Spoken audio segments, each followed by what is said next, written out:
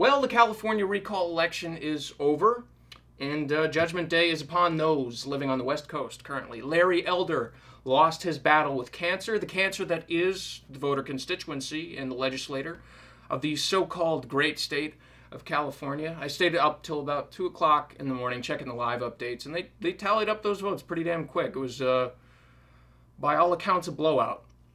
Gavin Newsom still remains governor. And the voter base in California has proven that there is no point where things could get so bad that they would be willing to try and save themselves, even if that meant going against their own party. Right? That's what this recall election was. Don't get me wrong. I was really hopeful. I was really praying. I really wanted Larry Elder to be the guy that got in. All right? I mean, yeah, he would have been going over against, an entirely blue state for all intents and purposes. There wouldn't have been a lot that he could have done legislation-wise as governor with those kind of roadblocks in place. But it would have been an opportunity for him to maybe at least change some people's minds, maybe swing things around a little bit, maybe start something new, start a movement in California. That's why this recall election was so important. It was a test. It was a test to see if California could be saved, if there was any hope left of them coming back. And we know the answer to that test now. The answer is no. The answer is no. Okay, this is not, California today is not the California that it was it like 2001, right, when they had their recall election and Arnold Schwarzenegger, a Republican, came in. All right, America isn't the same as it was in 2001, 2002. All right, California showed in this recall election that the majority of the voters are more than intent, just keep it on to keep on, right? If not Gavin Newsom, then no one, okay? What do I mean by that? Gavin Newsom, there is no level of bad that could possibly be reached to convince these people to break out of their apathy or their ignorance, okay? Nothing.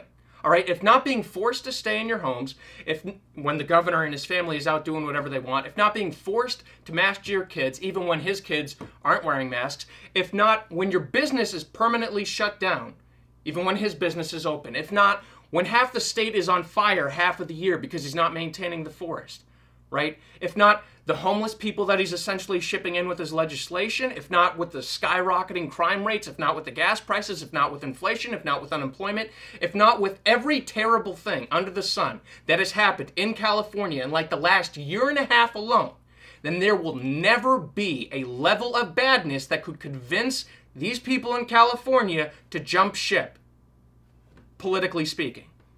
Nothing. They are resigned to remain on the course that they are on, period. All right? California is going the way of Detroit. It just is. All right? It's a lost cause at that point. And I'm not a pessimist. I like to consider myself an optimist. All right? But conservatives, hell, even independents and even Democrats, who are sick and damn tired of what's going on in the country and what's going on in California in particular. You have to focus your efforts where they're most useful. They're not useful in California. You get what you vote for.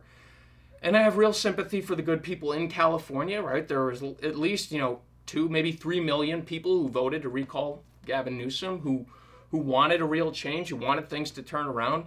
But that's just not a reality. It's not a reality. And to them, I implore them to pack up, to head east, to move to the states where there's some real opportunities and some real freedoms. Maybe flip some purple states red.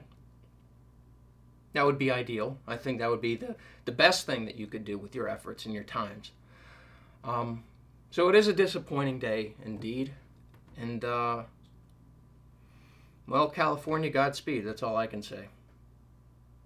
No, I did want to read some of the top comments in the comments section on Fox as they were updating the election results, just to see where people's minds were at 2 o'clock in the morning as these things were coming in.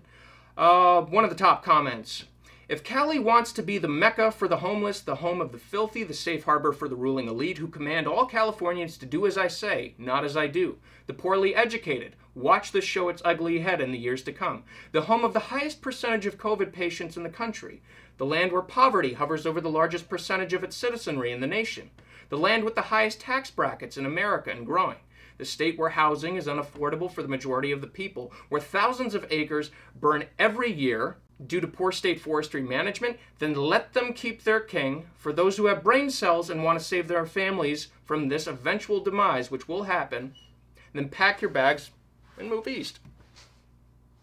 It's pretty solid. Another top comment. Today I chastised my mother-in-law for voting Democrat. I then turned around and left the cemetery.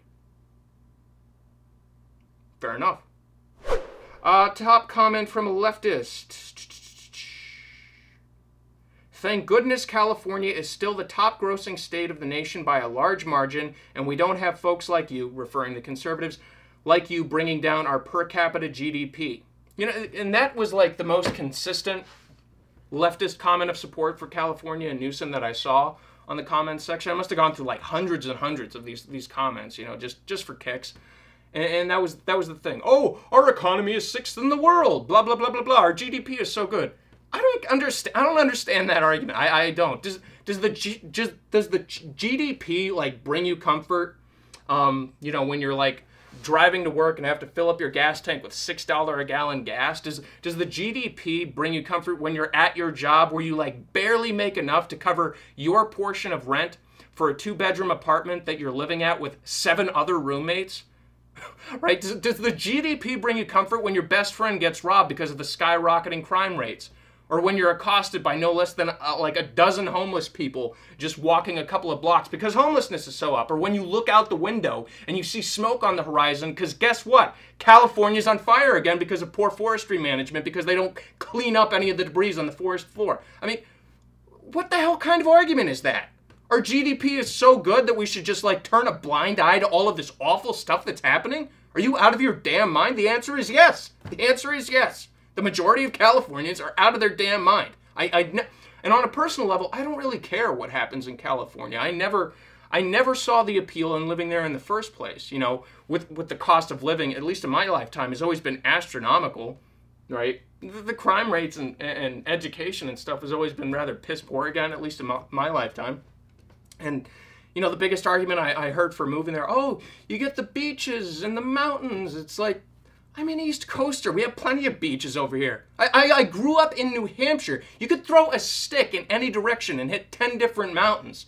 All right? I'm still scrubbing nature out of my ass, and I left there a year and a half ago. All right? So I just don't see the arguments for living in California in general. As such, I don't really give a crap what happens on the state level. I do care about what happens on the national level. Mainly their national representation that they get, right? Right, with their state representatives, with their senators, with their congresspeople, yada, yada, yada, right? And they have a good number of them because they have a lot of people there. Well, I mean, as the recent census showed, you know, they lost people. They lost a lot of people who moved out of state.